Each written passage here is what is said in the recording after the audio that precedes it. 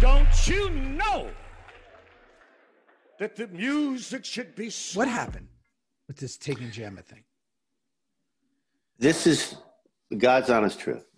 We all got the episode. We would get episodes. We'd get 2 or 3 before the season started, maybe 4.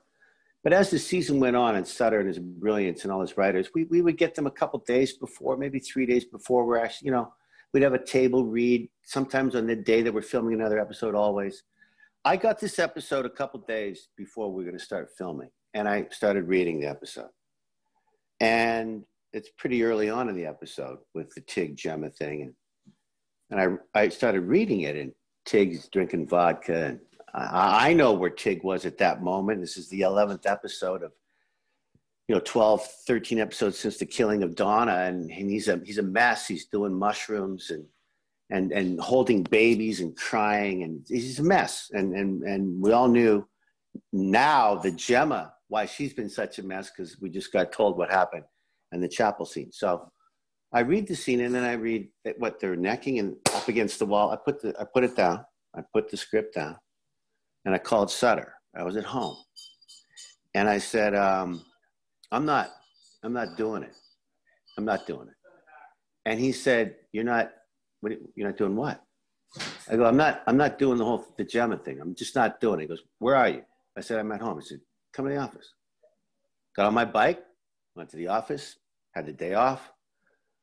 There he is sitting at his desk. And he says, sit down. I sat down, and he goes, what's going on? What's your problem? What's going on with you? And I said, I'm not, Clay, I wouldn't do that to Clay. Tig wouldn't do that to Clay. He said, wouldn't do what? And I said, that scene. And he goes, well, hang on a second. This world of the club, 1%ers, Sons of Anarchy, is filled with sex, drugs, rock and roll, lies, the truth. Yes, it's brotherhood. Yes, it's love, but it's a fucked up world.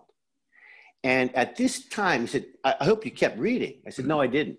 He said, oh, you didn't read the next scene? I said, no, I did not. I get, well, can I tell you what happens? I go, sure, go ahead. He goes, you go to Opie and tell him that you killed Donna. I go, I sit back. I look at Kurt, and I go, keep going. And he goes, Tig doesn't come on to anyone. Gemma doesn't come on to anyone. Gemma and Tig happen to be at a precipice of pain that they needed something from each other for a moment. And it's Gemma who parts her slit of her dress. It's her who pulls you. It's you who smells her. It's you that has been since the killing. It's such a like, and then it ends, Coatsy. He goes, it doesn't go in. I put my motorcycle back on. I hugged him. I left the room. And then I read the whole thing. And that episode for me, and man, you had so many of them, as did Tig, as did Chibs. We all, when Kurt could write for us, we would have stuff that we'll never forget.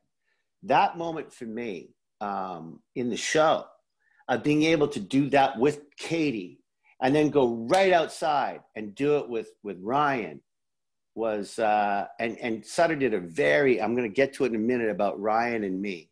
And the end of this episode with Stahl and Ryan. Sutter did a very good job, and Handel and all our ADs, of doing things with emotional episodes somewhat in order. Somewhat in order. And that day, that episode, that scene with Katie it was magic, man. It had it all, right? Didn't it, Theo?